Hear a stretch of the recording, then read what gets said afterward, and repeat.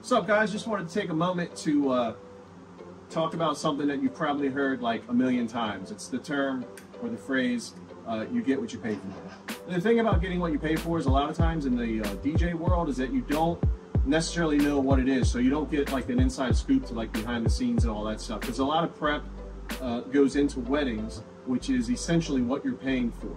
90% of the job is preparation. The 10% part of it is actually being there. So today, what we're doing is we're going through our microphone systems while we have our a little bit of downtime. So I'm taking a wire brush here and I'm just going to make sure that all these terminals on our wireless systems that we use at Pro are like 100% good to go, so you have good battery connection.